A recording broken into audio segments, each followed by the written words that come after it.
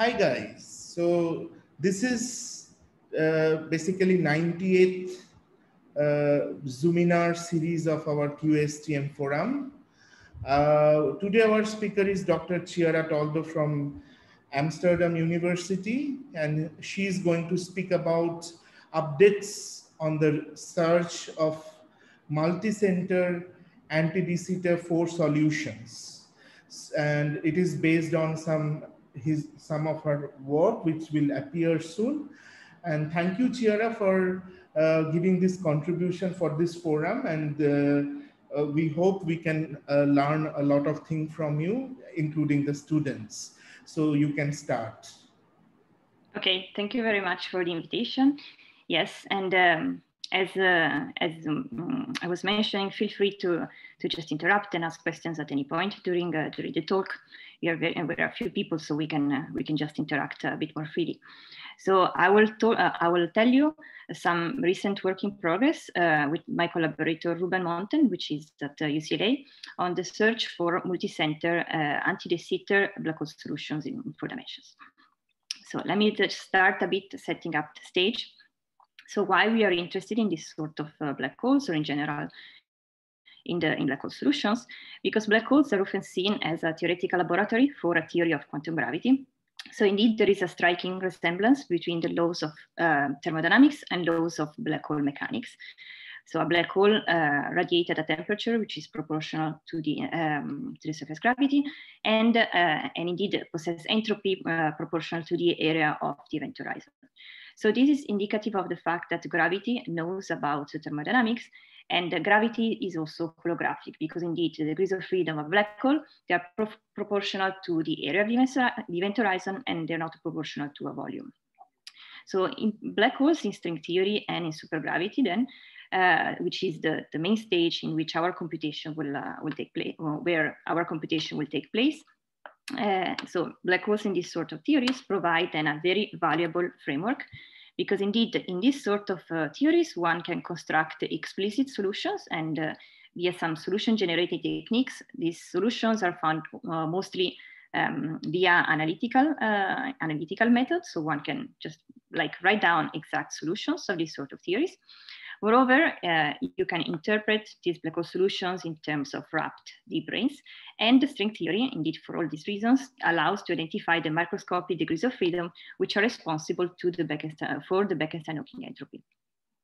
So indeed, one of the great success of string theory was the explanation of black hole microstates in terms of counting strings on deep brains. So there were many studies which were carried out in the context of asymptotically flat black holes. And a lot of these studies, there is an overwhelming agreement between the macroscopic pictures, so between the number of states which is described by the Betti-Hawking entropy, and the microscopic pictures of counting states of strings on D brains. So starting from the landmark work of Strominger and Waffa, there were lots of very interesting connections also to number theory, and so on and so forth. So this paradigm, or this framework, quite recently was extended to encompass also some other classes of black holes.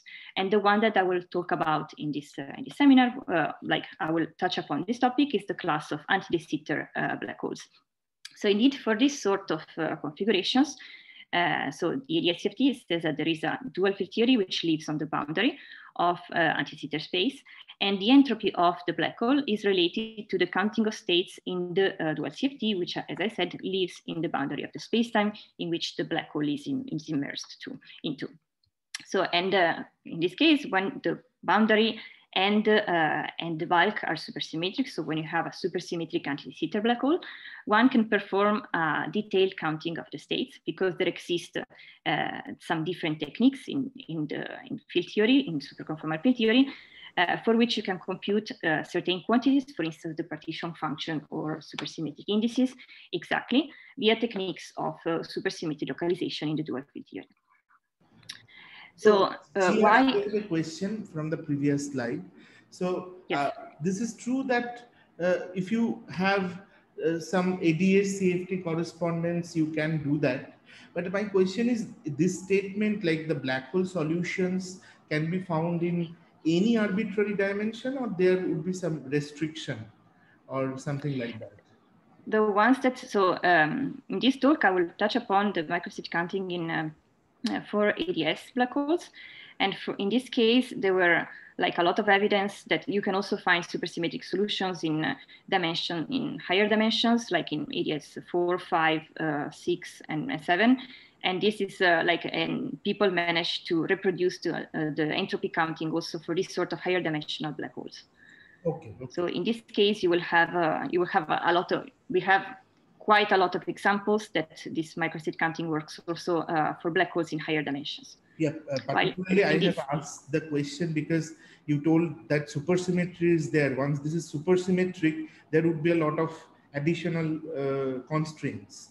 So that's why I was asking that like whether this counting is possible in higher dimensions or not. Yes, indeed. So indeed, supersymmetry. Yes, once you need to have supersymmetry, you need to solve the Klein-Spinner equation. And yes, indeed, you can find a black hole solution also in higher dimensions. Yeah, the equations get more complicated. You have sometimes more matter, but it was possible to find again solutions even in equal-7, for instance. They are rotating black holes with scalars and further charges. And their construction was possible via solution generating techniques that were found by many people. Okay, thank you. So, okay, so there are many examples for this sort of microstate counting for anti-de Sitter black holes. And there are some advantages indeed to working with black holes in anti-de Sitter. And I will focus mostly on black holes in ADS4, so 4-dimensional anti-de Sitter spacetime. And one advantage of working in this framework is that extremal ADS4 black holes, which rotate, can preserve supersymmetry. And this is instead not possible in 4-dimensional Minkowski space. So in anti-de Sitter space, the VPS bound, which is this one that I wrote here in the slide, is compatible with the extremality bound. So you can find a solution which has 0 temperature, and also that preserves some supersymmetry. While for solutions which are asymptotically Minkowski, as soon as you impose the BPS bound and you try to add angular momentum, you don't find compatibility. Your solution becomes a naked singularity. So you can actually perform the counting of states on black holes which have supersymmetry and are also extremal. And this solution, particular class of solution here in 4 dimensions, like the near horizon geometry of this sort of solution in anti-de Sitter, falls into the same class as the near horizon extremal Kerr geometry, and which describes astrophysical black holes. So this describes black holes which are present in our universe. So since the microstates of black hole entropy are thought to reside like in the near horizon region, by performing this sort of computation for black holes which have like anti-de Sitter asymptotic, we hope to learn something about more realistic black holes, because indeed, if you zoom in into the near horizon geometry, the class of the near horizon geometry is the same. So there were impressive progress, like in the microstate counting for this kind of black hole that I will come back to at the end of the talk, just to give you a bit of the full picture. And indeed, as I was saying, there was an impressive progress in counting the microstates for anti-de Sitter black holes via superconformal indices, and this also encompassed the higher dimensional case. For instance, there was a lot of work in the past 3 or 4 years, which concerns ADS5 black holes and n=4 super-Yang-Mills superconformal index. So I'm gonna now switch a bit gears, but hopefully towards the end of the introduction, everything will come together, why we are interested in this sort of black holes in anti-de Sitter. So black holes, so if you release the constraint of supersymmetry, you can have black holes instead with temperature. And black hole with temperature correspond to thermal quantum field theory in the boundary. So black holes in anti-de Sitter, they are useful not only for this microstate counting framework, but also because you can use a black hole in anti-de Sitter with temperature to model some processes which are strongly coupled in the dual field theory. And the hope is to model these strongly coupled field theory processes, such as superconductivity, by means of black holes, of tractable systems of black holes in the bulk. So you will deal with models of ADS black hole with scalar hair and possibly supported by matter fields and vectors. And the phase transition between black holes will be mapped into phase transition in the dual field theory. And the phase transition between black hole will manifest itself as some sort of reorganization of the geometry itself. So the geometry will be reorganized around the phase transition, but also the matter outside the horizon will also be subject to some changes. So the whole point, like the point of this talk, is to find a specific, let's say, class of black hole solution in anti-de Sitter, in four-dimensional anti-de Sitter space. So we know that in anti-de Sitter space, you can tune boundary conditions, in particular at the conformal boundary, and you can modify a black hole horizon. This is possible indeed. There is like a plethora of examples of very exotic black holes in theories of general relativity, of course, of supergravity with anti-de Sitter asymptotics. For instance, you can find black holes which present like spikes due to the fact that the black hole rotates very fast, or you can have black holes which present spherical protrusions out of a planar horizon. So what this talk will be about will be to try to find solutions which admit multiple centers. So solutions in which multiple black holes coexist in the same spacetime. And these are also called fragmented geometry. So indeed, like in which every dot that I indicated here black is a single black hole. And you can find these sort of systems are, we are not gonna study these systems, like the positions of all these black holes will not be set into a lattice. So this will be solutions of fragmented geometry with disorder. So there will be all these positions here will not be on a grid. And but the mutual positions will be due to the balancing between the gravitational interaction and the electromagnetic repulsion. So what we are after are fragmented geometries which are disordered, but yet they are rigid, indeed, because the distances are fixed, and they will exhibit many local free energy minima. And this configuration will in general arise upon cooling the system. So we will be left with a disorderly frozen distribution of this black hole, which arise once you lower the temperature, which arise indeed upon cooling the system. And this sort of scenario really resembles a lot a system that we're all very familiar with, which is glass. So indeed, glass is defined as a supercooled liquid. So it shares the disorder of a liquid, but it's also rigid as a solid, and it's characterized by very, very high viscosity.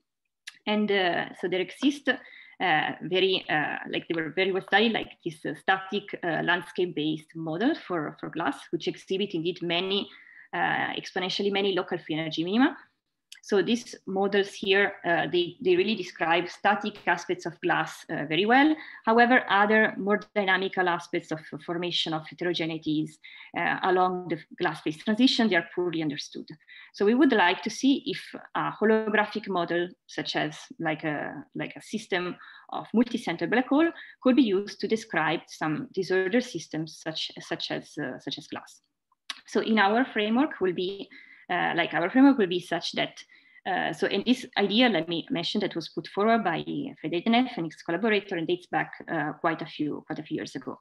So in our framework will be that at high temperature, the single center solution will be the one that we think is favored. So a single center black hole, like the horizon behaves like a liquid, and it can undergo supercooling, meaning that if we lower the temperature fast, what we think it will happen is that indeed a black hole horizon will turn into something which is fragmented. So it will be like it will have many different centers at a different position, which are indeed dictated by the various electromagnetic and gravitational interaction. So this will be for our case, will represent the single center black hole will represent the liquid phase, but upon cooling the temperature, our system is supposed to turn into something that resembles more like a glassy phase, which is the multicenter black hole, which I depicted here. So another, indeed, holographically. I have a question. Yes. Once you cool the system, from where these small black holes are coming from? So this is indeed, so by And the fact that you have in GR, you have the non-bifurcation theorem. So a horizon, in this case, cannot be fragmented just by classical processes. In this case, there will be some quantum, like a quantum process or some sort of Gregory-Laflamme instability that will allow a horizon to split into many ones. What we are gonna see in this talk is that just purely from a classical point of view, we will find that systems of probe black holes will be favored at lower temperature with respect to a single one. But indeed, the actual physical process for which we see all these small black holes coming out of the black hole, this is not yet known and will most likely arise via some sort of quantum process. So it will be required like a quantum process in order to describe this sort of like dynamical process. Okay. What we will see is just thermodynamically, this configuration here, it would seem to be favored at a low temperature with respect to this. Okay, so this is what will be the main object of our talk, seeing if there exists this sort of configuration, because this is already, as I will mention later, already finding multicenter configurations in anti-Sitter spacetime, it's a long-standing challenge. But before going to the next slide, let me mention that indeed a system of this kind, it is also like will induce some inhomogeneities in charge densities and magnetic fields in the boundary of the spacetime, because this is still embedded in anti-Sitter space, and this will produce at the level of the dual field theory a much higher viscosity with respect to the viscosity that was found, for instance, by planar branes, which is the normal or the well-known bound e over s is 1/4 pi. So what we think is that a configuration of this kind will be characterized by very, very high viscosity that can indeed like give you the flavor of how a system like that can actually describe at least the qualitative features of a glassy system. So but let me see now what are these configurations from? What do we know about configurations of multiple black holes which coexist in the same spacetime? So configuration like this, or let me mention like what this, so where the centers are comparable one to each other. They were known, and so they're known that they exist. They were constructed already in 1947 by Majumdar and Papapetrou in asymptotically flat spacetime. So asymptotically flat multicenter black holes, they exist. They were very well studied. They were studied also in string theory and supergravity, starting from the work of Frédéric Denef and Dieter Lust and Sabra. And their microstate is also like there's a lot of connection with interest in mathematics of wall crossing. So in asymptotically flat space, these configurations of multiple black holes in the same spacetime, they are known, they're very well studied. However, and the fact that they exist is due to the fact that the gravitational interaction can balance exactly the electromagnetic repulsion between two centers or between many centers. However, multicenter black holes in anti-Sitter spacetime have been a long-standing challenge, have been and still are a long-standing challenge. So there are known solutions of this kind, no, for sure not exact solutions. And for a long time, it was thought that these solutions were not actually present, or there was some sort of law that the solution could not exist in anti-Sitter spacetime, because indeed anti-Sitter acts like a box, so it is provides some sort of a confining potential that indeed will make two centers will push together the two centers, thereby spoiling the equilibrium condition between the centers that arise, for instance, in asymptotically flat. However, as I was mentioning, in anti-Sitter space, there are many classes of very different solutions. And apart from the ones that I studied, which has a very highly deformed horizon, there can also be configurations where you have a black hole which hovers on top of a black brane. So you have a planar black brane and a spherical black hole solution which stays on top of that in equilibrium. Moreover, so these were found by many studies of Gary Horowitz and George Santos and collaborators. And people also found some solutions of exact dynamical dynamical spacetime with the multicenter black holes with the negative cosmological constant. However, these solutions here, they had some singularity in the boundary. So some solutions have pathologies, some others are not, but in a way or another, like these studies go into direction of seeing what you can do actually in anti-de space when you ask for a disconnected horizon, like with two black holes with at a separation distance, let's say. So the easiest thing that one can do is to, and what was done in asymptotically anti-de in asymptotically flat spacetime already, is to work in the probe approximation, meaning instead of working in a situation in which the sizes of the black hole are comparable, thereby really like two different centers, we are going to work under the assumption that you have like that we will have a big black hole in anti-de surrounded by many probe black holes. So the probe black hole will have a mass which is negligible with respect to the big one, and we're going to treat the cloud of probes, of the cloud of black holes. In this case, we're going to consider single probes. We're going to consider like these black holes to be very, very small, to be treated them as probes, let's say. So this is, we're going to work under this assumption. So systems of probe black hole on top of a very big one. So what will be, so in our talk, we will deal with this sort of system, and we're going to show that indeed there exist stable configurations of this kind, where you find a probe which is stable outside the event horizon. And one can think then that once you have a stable probe, you can have it back react, you can increase its mass in such a way that you can find actually a two-center or a multi-center configuration. So I will tell you indeed how you study this sort of configuration. So I will first describe how to construct a very specific kind of background black hole, which is the big one that I showed, like this big background black hole here, in a specific truncation of M theory to areas for spacetime.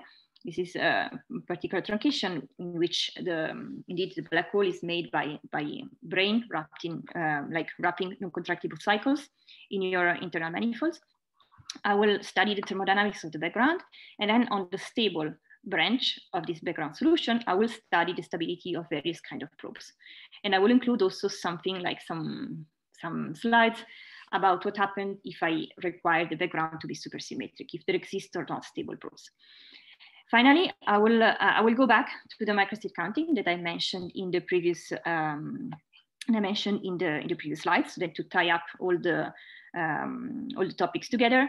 It will be a bit speculative, probably this last point. I will review a bit what is known about single center, the microstate counting for single center ADS4 solution, and what we can expect, if any, from the intuition that we gain from the probe analysis, if we can expect something coming up or some hints of this possible multicenter solution from the microstate counting. The answer will be, it's still too early to say, but I will tell you a bit more about that just towards the end. Are there any questions at the moment? No, you just start progress. Okay, so I'll just go on. Any question from students or other attendees? If not, you can proceed. Okay, thanks. So let me, okay, as I was mentioning before, they were like the original multicenter black hole solutions were found by analyzing the supergravity Lagrangians. So there are some specific techniques to find exactly black holes, like exact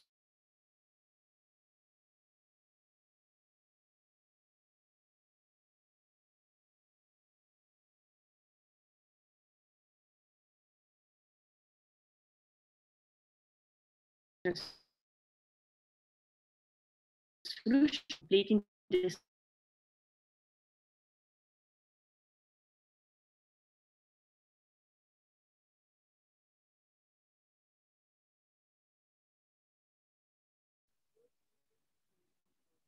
Sorry? Hello? Yeah, suddenly yes. Connection disconnected. You continue. Okay. Shall I go on then? Yes. Okay. Yes. So indeed, so what was known so far by all these studies, so all these people studied solutions of performed the probe analysis on both Minkowski and anti-de Sitter black hole solution in supergravity, and show that there exist stable and metastable probes in a background of a thermal 4-dimensional black hole with ionic charges, so electric and magnetic charges with scalar profile and neutral scalars. So they have done this procedure for black holes which are asymptotical Minkowski, and also for ADS compactification with neutral scalars. However, if you see that like in ADS for compactifications which are dual to ABGM theory or other superconformal Chern-Simons theory, you can see that one linear combination of the gauge fields is Higgs, and thus is massive. So the most general compactification to BGM theory, they don't have only neutral scalars, but they have also charged scalars that can actually alter the picture and do something and have new processes interacting kind of messing up the probe analysis. So one needs to redo this procedure in a more general black hole background, which shows to as a particular, like as a solution to a particular supergravity truncation, which have charged scalars and massive vector field, but also has no contractible cycle in the Sasaki-Einstein manifold, such that the black hole solution that we have can really be interpreted in terms of wrapped brains. So in our model, so we focused on our model, which will be M theory on a 7-dimensional homogeneous Sasaki-Einstein manifold, which is called Q111. It has a topology of S2 times S2 times S2 and a S1 fibration over these 3 S2. So it's 7-dimensional manifold.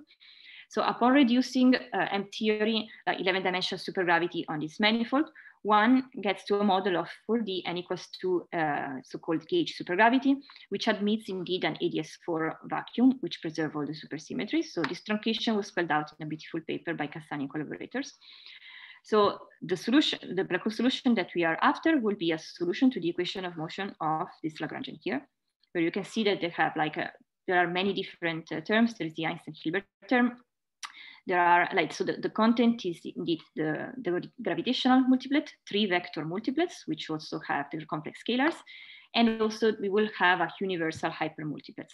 So the scalars in the universal hypermultiplets, they are the ones which are charged, and they will be responsible for the Higgsing of one of the vector fields. So this truncation here is also specified by the Killing prepotentials and the Killing vector of the gaugings, and so indeed these quantities here specify the couplings of our the Killing vectors. The quaternionic Killing vectors appear in the covariant derivative on this piece here, and indeed they determine all the couplings in your supergravity Lagrangian, which here I don't show, but one can work them out really easily. And the dual field theory to this sort of truncation here is a cousin of ABGM, meaning an n equals 2 superconformal Chern-Simons matter theory, and we're studied by these people. So this will be our setting where we're going to find black hole solutions, like the background black hole solutions, the one that we are interested in, that we will use then later for the probe analysis. Chiara, can I ask a quick question? Yes. So I'm really familiar with working in asymptotically flat, where you don't usually think of the hypermultiplet. Is the hypermultiplet very important for the ADS story, or? Meaning that so in our so for ADS for ABGM. Mm-hmm. So only for ABGM you can, in some cases you can truncate out the hypermultiplet. Yeah. This was the case in which Frederick and collaborators used. That was the Feliopoulos gauge supergravity coming from the n equals 8, the SO8, the maximal gauge, the one that you get from on the 7th sphere. But in this case, when you're dealing with manifolds with non-contractible cycles and so on, you always have hypermultiplets. If you want to truncate them out, you will have a very reduced theory. You will have, there is still the universal Sasaki-Einstein truncation, but then it's really reduces to minimal. I guess my question is more from I guess you're going to talk about this, right? But yes. From the point of view of your solutions, is it going to be crucial that this hypermultiplet going to play an important role? Yes, a very important. Yes, okay. Yes, it will be in an essential role, because it will be the one that gives you the massive vector. that will characterize your solution. Okay. So that is really great. Something that, so we are going to turn on only one of the four hypermultiplet scalars, but this will be essential in order to have some dynamics in your theory.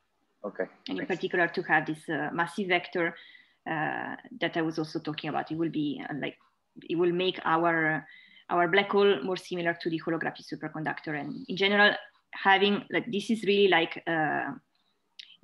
it's the hypermultiplet is essential to have one in a combination of the gauge fields to be Higgs. So yes, it will play. And that's going to be important for your construction of the multicenter solutions. That it's yes, Higgs. I mean, the point is that it is a byproduct of the fact that we want to deal with this sort of truncations and want to deal really with wrapped brains. Right. On the S7, there are no non-contractible cycles. So we want to really study these manifolds that in particular, they have hypermultiplets and also that will give you a massive vector. So yes, I know that in the asymptotically flat case, the hypermultiplets decouple. In this case, it's not because they interact via in particular via the potential, via the couplings here, but also this potential that I showed here, it couples both hypers and vectors, vector multiplet scalars. Thanks. Okay, so this is our setup will be so that our black hole solutions will be solution to this sort of to the equation of motion of this Lagrangian. So due to the fact that the hypermultiplets hypermultiplet scalars are charged, we have that linear combination that we denote as theta, which is this particular combination of the gauge fields becomes massive. So via Higgs mechanism. So this will correspond to a broken symmetry in your theory. And so black hole solutions, so we are going to be interested in black hole solutions. So we'll have also spherical horizon, but we'll also deal with planar horizon and also hyperbolic horizon. So we have different topologies. So we are interested in solution with T greater than 0, because in general, we would like to see that upon raising the temperature, the single center solution will be the one that will be favored. But when you cool down the system, the states with probes outside the horizon, with stable probes outside the horizon, get populated. So for what we'll need to do is to solve the coupled system of second order Einstein, Maxwell, and scalar equations. Let me just mention that BPS solutions, however, so solution with supersymmetry, were found by solving the first order equation of motion, like numerical as well, by Gauntlet and Donos, and also by Almaggi, Petrini, Zaffaroni, some years ago. So we are also going to work under a simplifying assumption, because our matter content will be pretty we will have a lot of fields in our theory. So we are going to adopt one simplifying assumption that will be we are going to set all the hypermultiplet scalars except 1 to 0.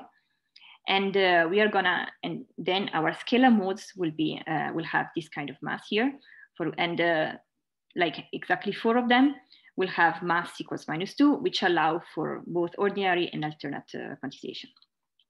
Moreover, there will be other let's say constraints on our theory, and for instance, since the fermions in your theory are electrically charged, they would, in case of compact horizon, you will need also to impose a Dirac-like quantization on the black hole magnetic charges, which are exactly these ones.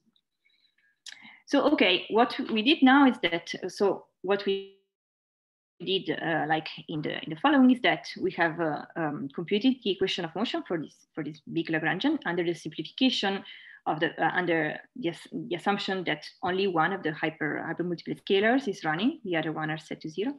And we also have imposed a statical and spherical symmetric ansatz. So I'm going to show you here only the one for the black hole with the spherical symmetry. So this is this one for the moment. So the scalars depend only on the radial coordinate, and also we have a particular choice for which is the normal static spherically symmetric for your gauge field. So the Maxwell, given this sort of symmetry, we have that the Maxwell equation yield the condition that the massive vector is purely electric. So we have no magnetic component of the massive vector. Otherwise, we will have vortices in our solution. And indeed, this will break the spherical symmetry. We're going to have something which is axial symmetric, which at this point we cannot handle. So we just impose spherical symmetry. So what we did, we take our equation and we expand in series at the black hole horizon and at infinity. And by a numerical shooting technique, we demand the solutions to match in between. So we shoot from the boundary, from the horizon, and we demand that the solution meet in between the bulk with a very high precision. So it depends on which, so in some cases we also identify, for instance, two of the scalars and two of the vector fields. That will be the most usual scenario, because otherwise the system becomes too big. So what we have dealt with in the construction will be that is that we had 14 equations in general, first order equations. And at the end of the day, we're going to be left with 7 free parameters, which correspond to the black hole electromagnetic charges and the mass, which can be equivalently traded for the temperature of the black hole. So as an example, we managed in this case, this is a fully back-reacted solution. So that's the background solution, which, however, we don't manage to find it analytically, because when you have charged scalars, this is really like a very complicated system. So the result of all these numerics are this function here, which indeed they characterize the Wolf factors present in your solution, the hypermultiplet, and also the vector multiplet scalar, and the massive vector field, which has a peak just outside the horizon. So the black hole that we are dealing, so our numerics are, we checked our numerics against the first law of thermodynamics, which was found to hold. So this means that our computations are accurate. And the solution that we came to is a black hole with some sort of a massive vector field halo. So indeed the solution is a black hole, but given the fact that you have a massive vector field outside, it is surrounded by some sort of a massive object, which is this massive vector field outside. And this massive object stays outside because it interacts non-trivially with the other many different ingredients in our solution, which are indeed hypermultiplets and also the vector multiplets in general. So this is our background solution. What we have studied then is that, so the first law of thermodynamic holds, but then we need to study the thermodynamics. We need to find a stable black hole branch in such a way that then we can put probes on top of that. And so here we plot the temperature versus the entropy and the free energy versus the temperature. So each one of these points takes a lot of time for the computer to simulate. I think at this stage we are about 2 hours. So let me just switch to a different kind of graph, which is a bit more cartoonish, but just to give you the flavor of how is the thermodynamics of this black hole.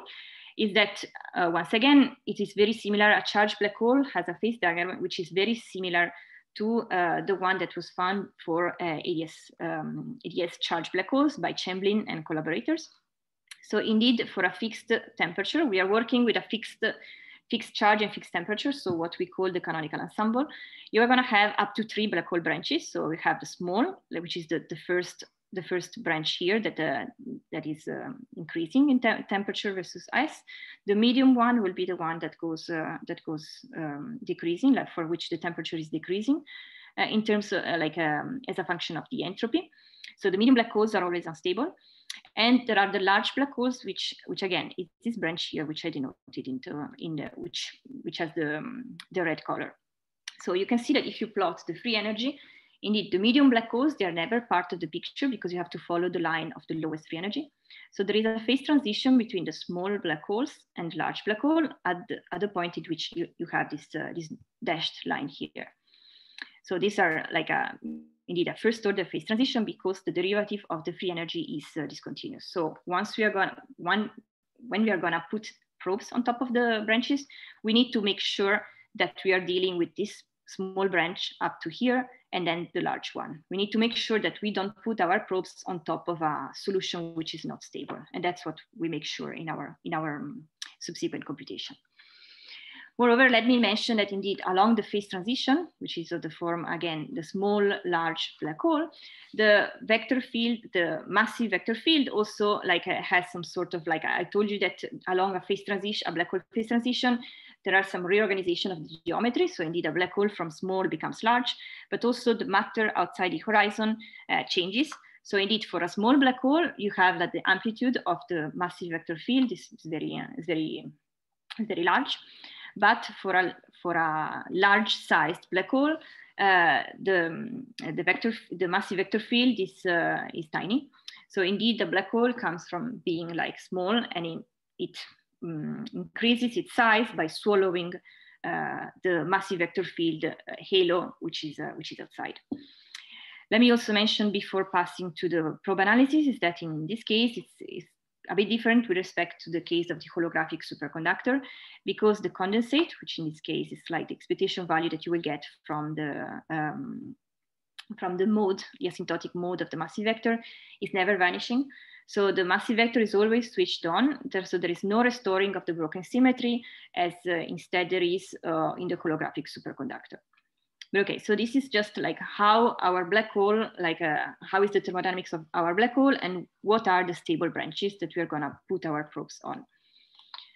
So, okay, so now we have charted the phase space for our background big black hole, and we're gonna put probe brains on top of that. This will be in the probe approximation, our small black holes, which will form then a multicenter solution. So as I was mentioning, our expectation is that at high temperature, the single center horizon will be thermodynamically favored. So our expectation is that if you plot a probe potential for a black hole with higher temperature, the probe potential will assume the form of the one which I depicted here in green, meaning that the probe will just be unstable. The minimum of the probe potential, we expect it to be really at the horizon. The horizon, we normalize our probe potential in such a way that, that it's zero at the event horizon of the black hole. So we expect that at high temperature, the probes will have a profile like the one in green. However, when you cool down the system, we expect the probes to populate states which are metastable, like this one, like the orange one, in which you have a local minimum, which is not, however, a global minimum, and stable probes for which indeed instead you have a minimum which is lower than zero, such as the one that I depicted here in blue. So for these blue probes are thermodynamically favored to stay outside the horizon, thereby forming some sort of multicenter system. So indeed, that's what we will need to do to study this sort of configuration on top of the black hole that we just have constructed. So indeed, we have considered like horizons of different topology. Before I was showing only the spherical one, but we have constructed also planar or hyperbolic horizons. And we have considered many kind of instability of our black holes. So we have the uplift. So in order to find like we need to find these instabilities, we will need to consider potentials of wrapped probe brains, and we need to then have our own. You need to consider the uplift of this solution. So we, and this is known already from the paper that I showed before of Cassani, Kerber, and Varela. So indeed, once we find a solution in 4 dimensions, we can immediately uplift to 11 dimensions on these sort of manifolds, and the metric is this one that I showed you here, where the 6-dimensional base is just three two spheres, so S2 times S2 times S2, and the coordinate that here is called phi is just the M theory fiber. So this coordinate here is fibered on the 3 two spheres. Moreover, we also have this the field strength of the 3 form for M theory, which assumes indeed this form. So this is a configuration like an 11-dimensional uplift of our solution that we obtain if we set the axioms to 0. So and this is possible because in what follows we'll consider only configuration which have either purely electric charge or purely magnetic charge. So in this case, this is you can consistently set the axioms to 0, and the uplift is this way, is this kind. You will have a slightly different uplift with a bit more complicated, but for the moment we are just simplifying our computations under this further assumption, and we'll see that it's enough to find stable probes. So okay, we have our 11-dimensional uplift. So then the first example that we tried and to probe our black hole solutions against some instability. We have considered, first of all, like as a first example, M2 brains. So M2 brains in M theory, and we have considered space-time filling brains. So brains that fill the space-time, which are the one of the horizon, like which we call it X, Y, and also the coordinate T. So for this sort of configurations, you can construct, like you can indeed, this is just the probe action. You compute that, and in case of black brains, electric black brains, you already start finding an instability when you lower the temperature. This is something that that at least goes into the right direction. That we show that indeed, if you have an electric black brain with our symmetry field turned on, you will have some instability. Once you lower the temperatures, your system should undergo some sort of change because the potential for space-time filling brains dips below zero and has this sort of asymptotic behavior. So this means that your brain can lower the energy by spitting away space-time filling brains that move towards the boundary of space-time.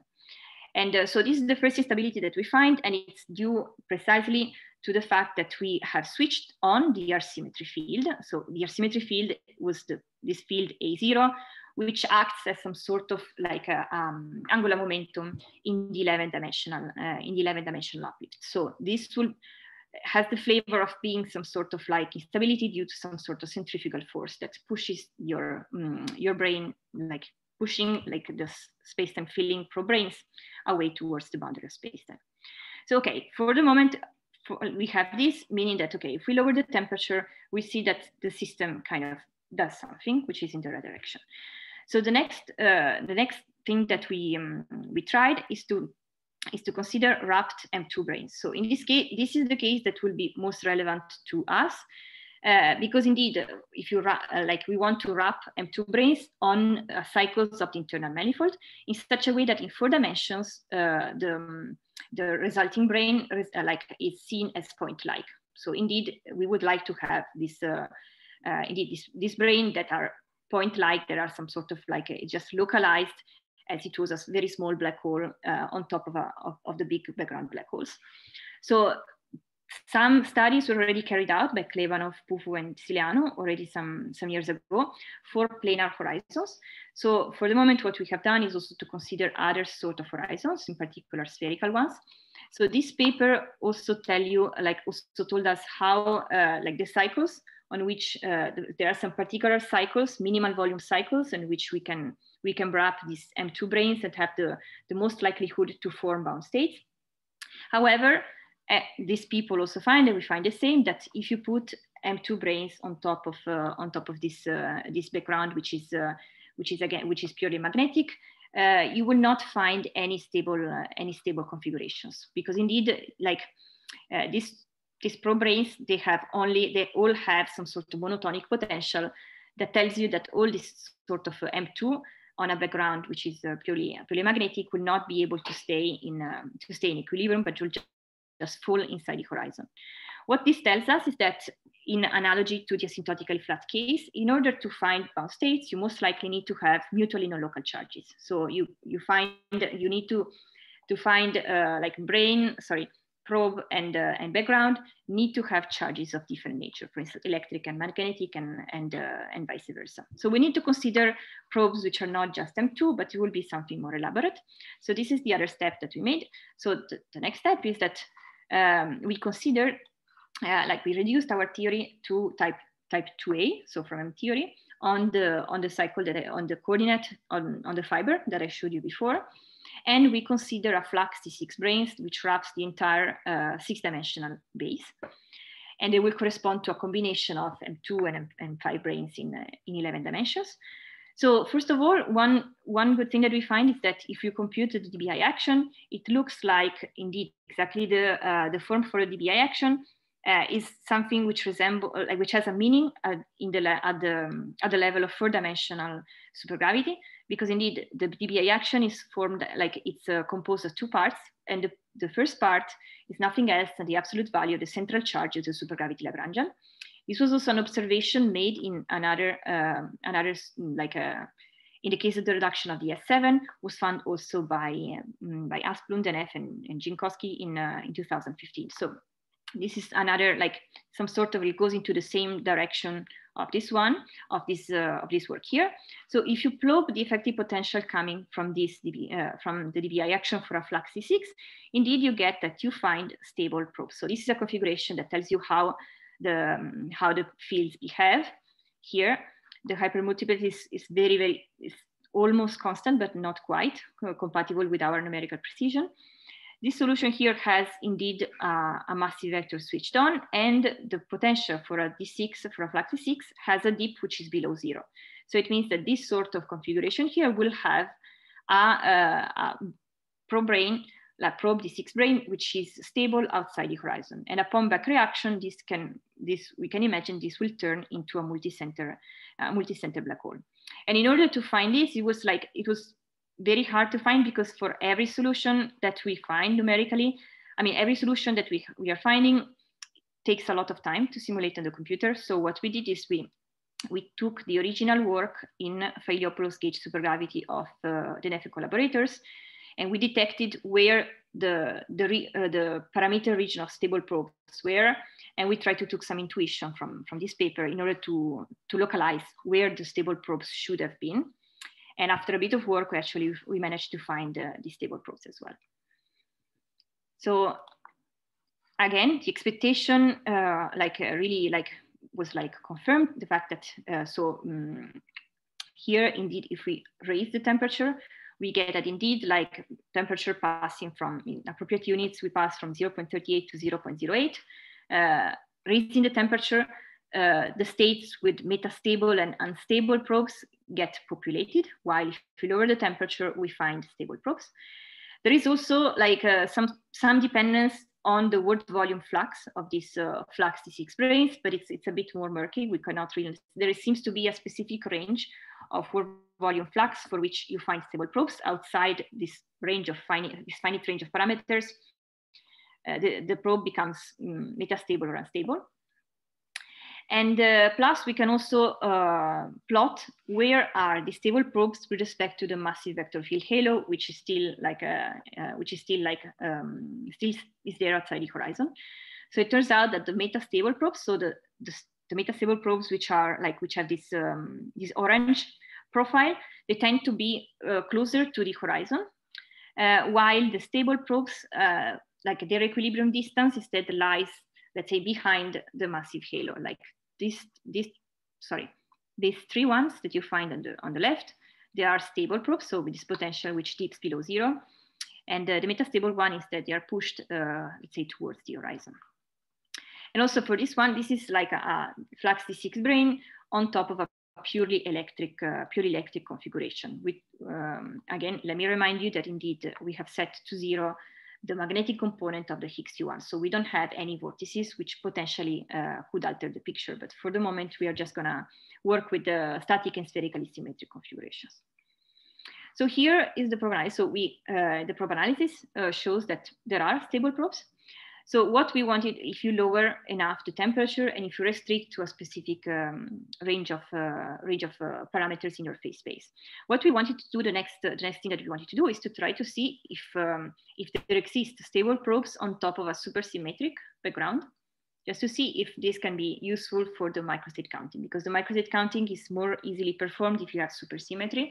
So as a first approximation, the next step that we wanted to do is to try to see if there exist stable probes on top of something which is BPS. And that's what we did next. So indeed, BPS solutions, as I was mentioning before, of spherical and hyperbolic black holes were found in this paper by Almaggi, Petrin, Zaffaroni.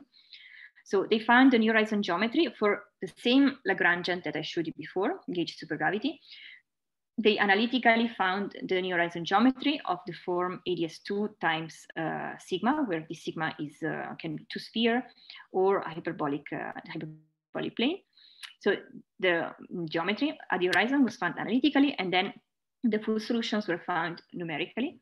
And for this, in this work, they give exactly, like, they spell out the conditions for 1/4 supersymmetry to be, one quarter of the supersymmetries to be preserved via the so-called topological twist, which means that the solution have a non-trivial component in the, have a non-trivial magnetic gauge field.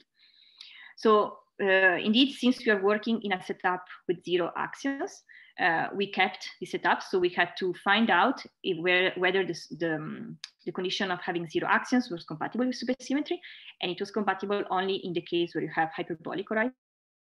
So that's what we are, what will be ideally next. So the supersymmetric solution that we analyzed have no axions, have purely magnetic charges, and they have a hyperbolic, they have a horizon with hyperbolic slices.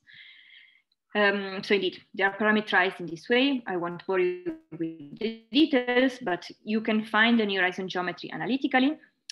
Numerically, going very close to extremality is in general problematic. So, and especially because for us, we don't solve directly the supersymmetry equations, but we solve the Einstein equation, and then we try to push it close and close to extremality.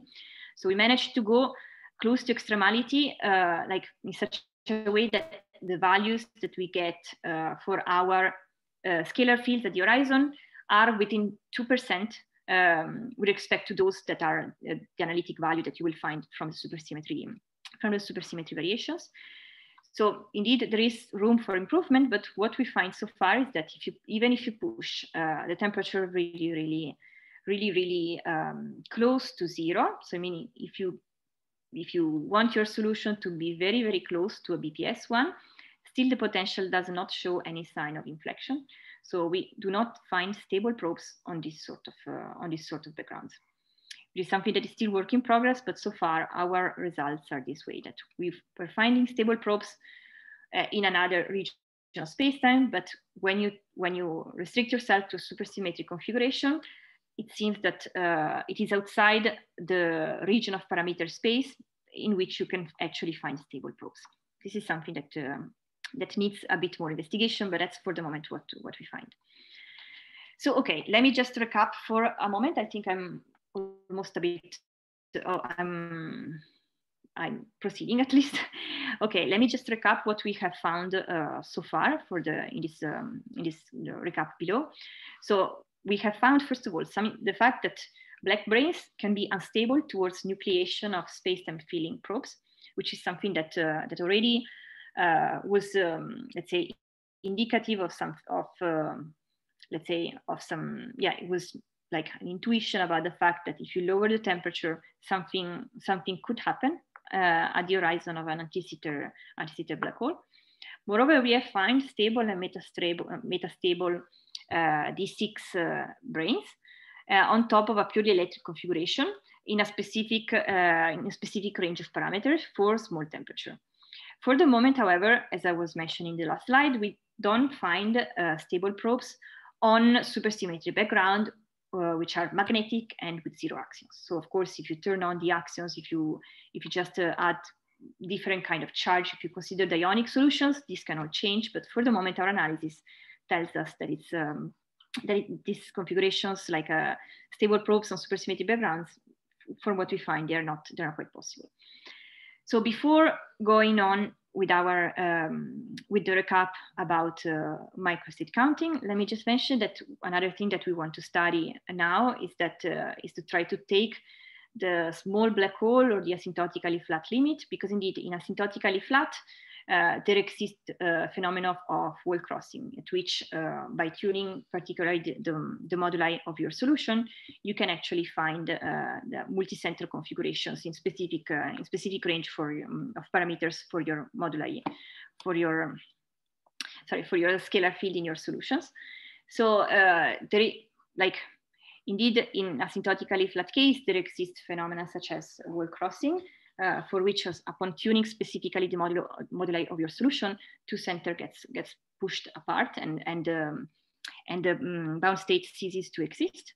However, we expect that due to the fact that we have a confining potential of negative cosmological constants, so this confining effect of antecedent asymptotic, the two centers will not be pushed apart. So there will be some sort of like the wall crossing that we find in asymptotically flat space will be some sort of like will turn into some sort of caged variant of wall crossings, because the radius cannot really diverge, because the bound state eventually will feel this confining potential of ADS. So wall crossing will not be possible.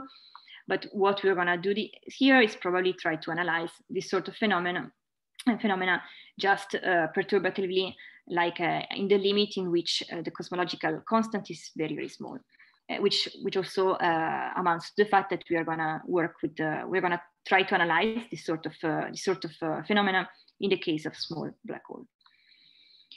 So okay, this is like the the results of our findings so far about the probe analysis. Let me just go back. Can I ask a question about that if you're going on? Yes. So my intuition about the asymptotically flat case is more that sort of the second center, if you think of it as a probe, it's sort of kept at this equilibrium distance due to, let's say, angular momentum that's sort of keeping it maybe from collapsing in.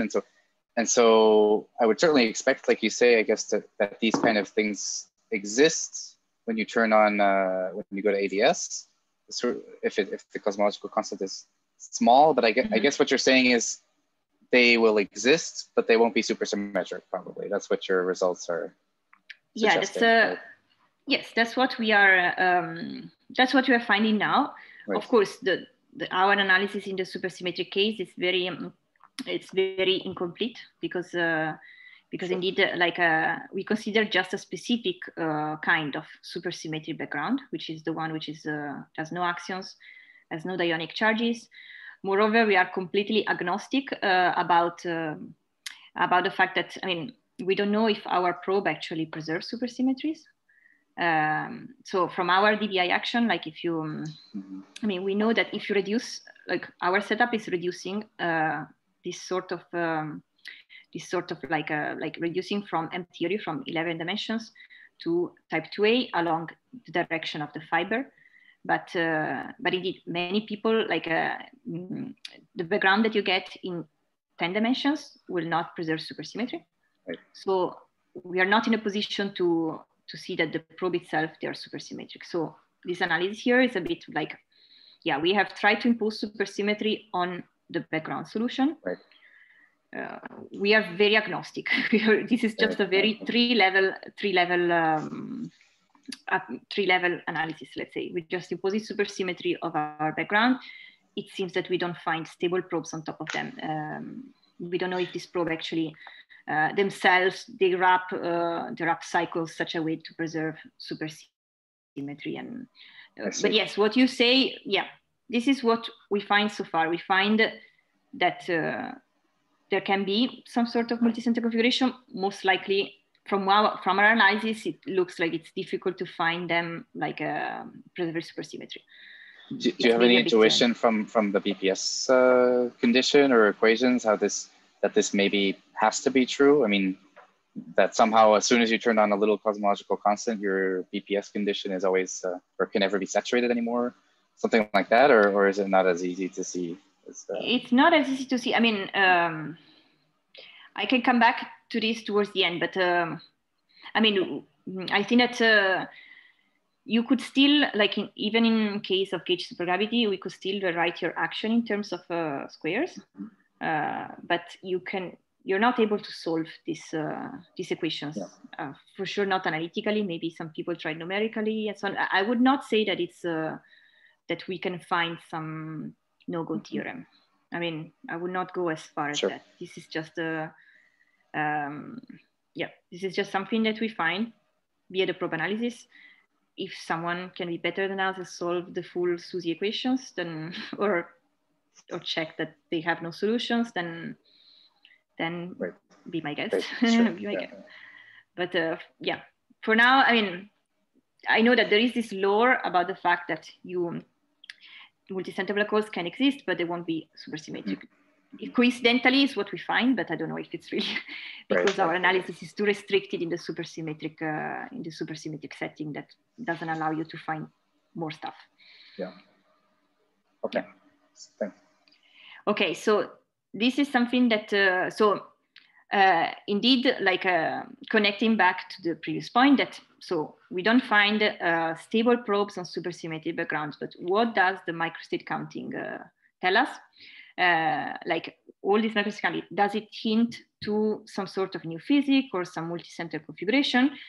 Well, I will review it into this section, but the point is that what we have so far is just a bit limited. We don't have an exact, it's too early to tell if the microstate counting tell us about, could potentially foresee some other sort of configurations. we are at a really too early stage to make predictions, but let me just review in the last couple of slides what is the status of the microset counting for ADS black holes. So indeed, for single center black hole solutions, so the black holes which preserve SUSY are very well known, starting from work back in 2009. So these are static, spherical, symmetric black holes, which can be written down analytically. And they preserve 1/4 supersymmetry, and they are a solution with asymptotically they are anti-sitter. And the horizon geometry is of the form ADS2 times sigma g, where sigma g can also be a sphere. And for this sort of configuration, the microset counting was successful, meaning you can compute in supergravity your macroscopic entropy. It will be a function of the charges. In this case, will be for sure function of particular the electromagnetic and magnetic charges, because it is required to have magnetic charge in order to preserve supersymmetry. So one can compute the partition function of ABGM on the Euclidean boundary of the solution, which is S1 times sigma g, with magnetic fluxes through the sigma g. And one can do this thing via localization. And in the larger limit, the partition function upon extremization with respect to the fugacities, this reproduces the Beckstein-Hawking entropy of the black hole. So this is like, was indeed like, was a successful result, meaning that you can find the black hole entropy of the supersymmetry of the entropy of the supersymmetry black hole in terms of a computation of ground states in the dual field theory. This was also generalized to other kind of black holes, in particular black holes with angular momentum. So this sort of black holes were already known in the 92 in the case of minimal supergravity. There was also some isolated examples done by Betti and collaborators in which the charges are pairwise equal. And together with my collaborators, we have provided 2 full classes with all the charges which are possible switched on. So these are all like dionic with angular momentum as well. And for one of these classes in particular, what you have is that the entropy can be derived by a very simple function, which is called the entropy function, which extremize with respect to the fugacities, which are this delta, which are the chemical potentials dual to the electromagnetic charges, and the fugacity for the angular momentum. So this is the angular velocity. So if you extremize the entropy function subject to this constraint with respect to this delta and omega, you indeed have the entropy of the black hole, and the entropy coincides with the larger limit of the superconformal index that were computed by the group in Korea in the larger limit, and also in the limit in which you have low angular velocity. So this indeed coincides with the larger limit upon taking the fugacities to be complex. And for a long time, people tried to compute the superconformal index with real fugacities, and they didn't find any correct scaling. The scaling needs to be n to the 3/2. So, okay, so even for the point of view of refinement via angular momentum, like these studies, which were actually kind of recent, show that indeed, and were also generalized by lots of other groups, seem that indeed you can reproduce exactly the entropy of the rotating black hole from the dual field theory, just from a computation in the boundary. What is the status then for the systems of black hole that I showed you? Those that come from this more exotic Sasaki-Einstein truncation, which indeed, given the fact that they have non-contractible cycle, they can allow brain to be wrapped. And so for this sort of quivers, which are dual to the Q111 reduction, which is the one that I used to find the black hole solutions, the index, if you compute the superconformal index or the twisted index, in this sort of theory, it seems that let's say the superconformal index does not depend on some of the charges that instead the black hole entropy depend on. So there are specific kind of solutions, of charges, which are called baryonic charges. So the entropy depends on all the flavor charges and also the baryonic charges, but these are invisible when you compute the superconformal index, so there is a mismatch. And so in the case of ABGM, instead, this was all this computation was performed and was working pretty well. And the studies that we have so far, however, they revealed that there were they did not reveal any new saddles. So from the computations, it's very early to tell, but for now, what we can say is that for a BGM, the studies did not find any sort of evidence for supersymmetric multicenter solutions or new saddles potentially. The only thing that, so for now, it's a bit too early to tell, but this potentially might be an indication that perhaps these solutions, when you add supersymmetry, they actually might not be there. So there are some other, so of course, there are lots of things that one should understand better. For instance, as I was mentioning, even in the single center rotating case, the entropy function is extremized at values of the fugacities which are complex. So this is something that it's a bit tricky, I would say, to make sense when you work with Lorentzian solutions. So you have to really be very careful in passing from Euclidean to Lorentzian solution. One needs to understand this better in order to understand also what are actually the moduli that one can tune in order to potentially find this multicenter or this wall crossing kind of phenomena. And before concluding, let me just mention that indeed, so instead for the four-dimensional superconformal index, so when you go into 5 dimensions, so for ADS5 solutions, it seems instead that the group of Ardeali, Hong, and Liu, they found that some evidence from the superconformal index, some evidence for some sort of more exotic configuration other than the single center black hole solution. So they find that in a specific range of parameter space, the entropy coming from the index is like a fraction. So it's the entropy of the single center black hole divided by integers, which are 2, 3, 4, and 5.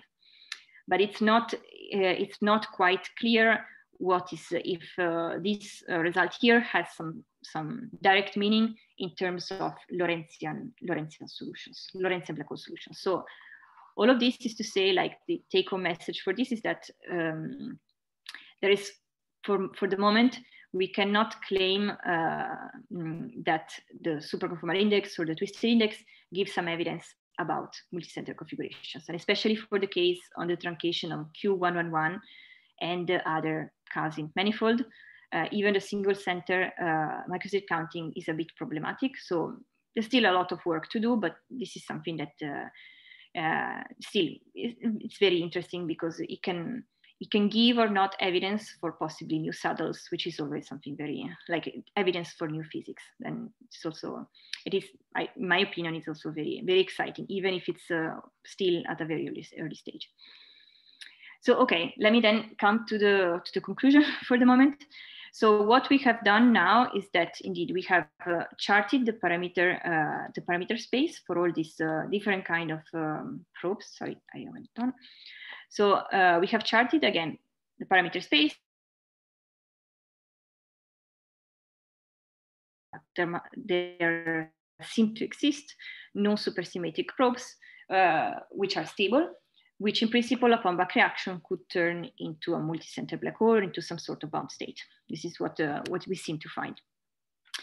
We need to still interpret the fact that for black brains, we have this space-time, this instability towards space-time filling brains, the one that had the potential that was some sort of like a runaway behavior, let's say. And the same kind of potential, the same kind of instability was also found in a paper by this group. And this was found for space-time filling D3 brains on the conical truncation. So it seems that also in 5 dimensions, the planar horizon is unstable in this sort of truncation with Betti multiplets and baryonic charges. They are unstable towards some sort of space-time filling, like emitting space-time filling brains to go all the way to the boundary. This is something that we need to study a bit more and to try to find some more satisfactory interpretation of what this means. And moreover, okay, we have, as I was mentioning, all these bound state solutions should correspond to, indeed, in dual field theory, should be reflected into the fact that you have inhomogeneities in charge densities or also in magnetizations. And it would be nice to try to see, to have an idea of how the viscosity behaves in this sort of system. So indeed, the viscosity is computed by the cross-section of low energy gravitons, and you could kind of understand how an object of this kind might have a higher cross-section with respect to perhaps a very homogeneous black-brane solution. So the viscosity is supposed to be much higher than the one of the planar black-brane, but this is something that still needs to be verified.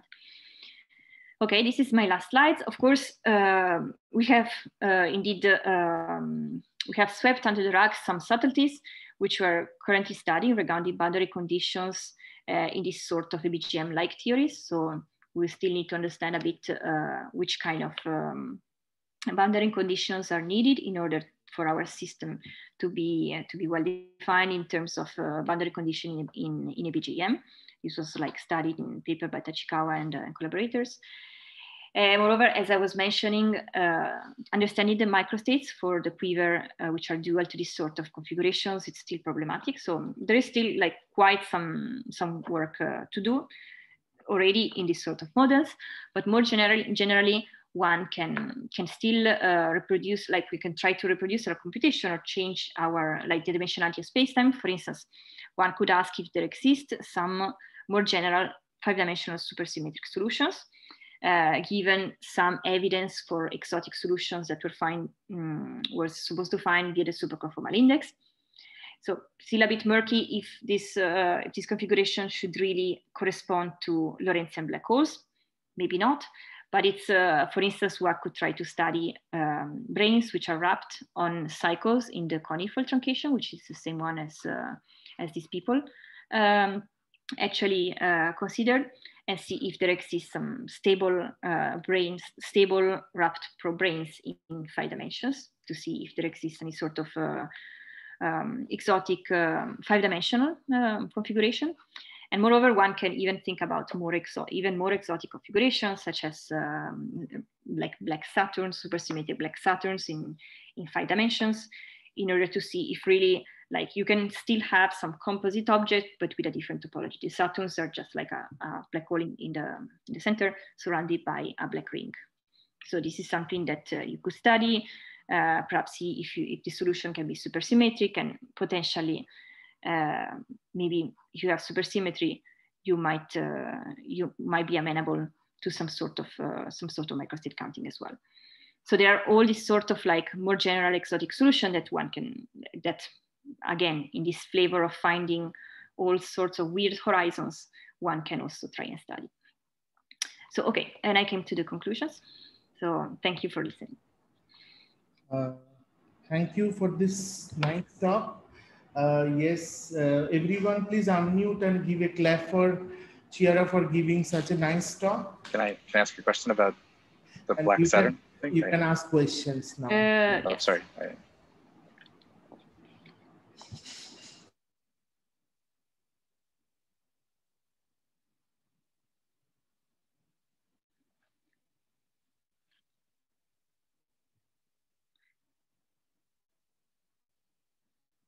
I think Hello.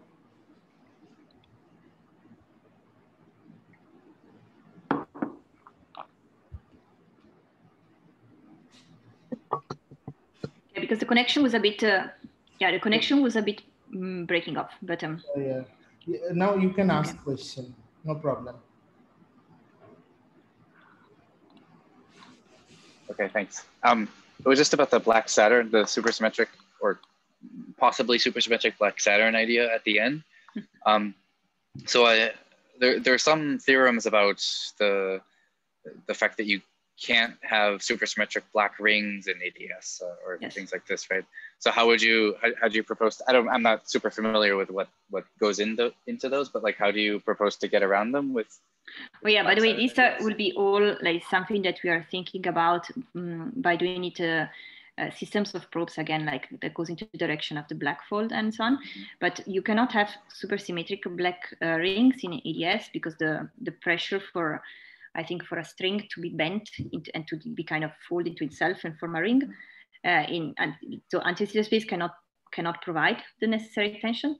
But perhaps by putting some sort of like a black hole like in the center of this black ring, you will still manage to satisfy the equilibrium conditions in such a way that a string could still stay outside. I see. So these theorems basically tell you can't have an isolated black ring, but exactly. you could possibly they still potentially you still have a black Saturn. I see. Yes. I see. Okay. So there exists like I think Emparan and collaborators, they have via black hole method they proved that black Saturns can exist in ADS, but they didn't study supersymmetry of them. So we just wanted to see like if this thing can provide necessary like balancing to some sort to the force that that will allow the ring to still stay if you put something in the center. I mean, naively, I would almost think that putting a black hole in the center would make things worse, right? Because in ADS, everything is sort of wait, am I saying it right? Yeah, in ADS, everything wants to sort of be pushed inwards, and so if a black ring can't exist because it's sort of, or a supersymmetric black ring can't exist because it's sort of it wants to squash into a black hole, I guess. Then if you add an extra black hole in the center, won't it get worse? Or maybe you will have like all sorts of interaction also due to the fact that you will have charges and everything. And it might be, I mean, in order to have supersymmetry, you need to put also charge. So that's what we are. Yeah. So you'll need to fine tune how these things interact with each other. Yes. Yeah. Okay, cool. It might be that it won't turn into something, but that's what we are trying now. For sure, black Saturns exist in ADS. I mean, given this, but finding supersymmetry would be something that we're trying to figure out. Right. Always with the approximate methods. We don't have any backward solutions. Okay. Cool. Thanks. Any other questions? Yeah, and as please continue. Please continue. Sorry.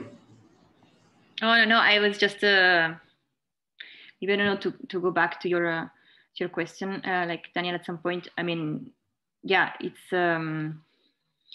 this is like the squaring that you get from. I mean, this is like a formula. Maybe I should have written it a bit better, but in principle, I think it would be possible to find the squaring of the gauge supergravity action to get the equation, like the Neff's equation for gauge supergravity. Just that then solving these equations is not possible. I mean, it was not possible so far. Okay, this is just something that I put in the backup slide, so I'll need to put it a bit more tidy. But I think the equations, the first order equation, you might have it, but to find them in order to solve them, to find multicenter black holes, that's the hard part. That we are not able so far.